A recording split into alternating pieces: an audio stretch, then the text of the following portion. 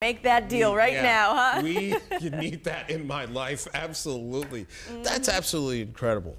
Wow. Rachel and I have a similar deal. I would like to put it out there. We both agreed you're never going to see us again. We're out of here. Yeah. Let's go. No, seriously, if I won the lottery, you guys aren't seeing me ever. Bye. Ever. Yeah, she's called in forever. Yeah. Exactly. Yeah, calling in sick for the rest of my career. And then we can just live like this all the time. Look at that view from Lake Monroe. That's nice. I like that. Beautiful. I love house this. there. Yeah, we'll have one of our homes there, Rach. Yeah. No doubt. Just always a beautiful sunrise over at Lake Monroe. We are going to be watching this view all through the weekend because it's just going to be fantastic weather to be out on the water. Hopefully you can get access to that. Call up some old friends. You never know who won the lottery, huh? Hey, look at this, 90-degree days. We have had 12 so far this year. Average year, we top off at about 19 of them throughout the course of this summer. So we're right about on track. Remember last year, we had 26 90-degree days. Right now, temperatures sitting at 67 degrees Indianapolis, same in Shelbyville, 65 in Bloomington, and 63 right now in Terre Haute. On top of that, we have the humidity. Dew point still well into the 60s, going to continue to feel muggy today, and that is going to increase as we head into the weekend.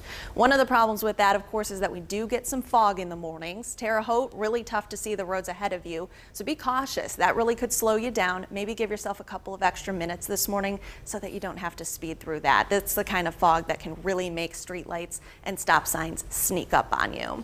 As for the wind, not much at all. We are really going to be lacking in a breeze for the next couple of days. Today only up to about 5 miles an hour. The good news though, that'll be out of the north, so it will feel a little refreshing. Live Guardian radar, nice and quiet as high pressure settles back into control. Watching the northwest though, that front eventually going to slide our way. It's going to bring us rain at the beginning of next week, but the backside of that, drier and much more comfortable. Tropics also to be watched. We have Hannah in the Gulf. That's moving toward the Gulf of Texas. And then also watching in the Caribbean Sea where Gonzalo is moving through St. Lucia and toward Aruba here over the next couple of days. Then we have Hawaii also tracking a hurricane out their direction, Category 4 right now, but will weaken as it gets toward the Big Island.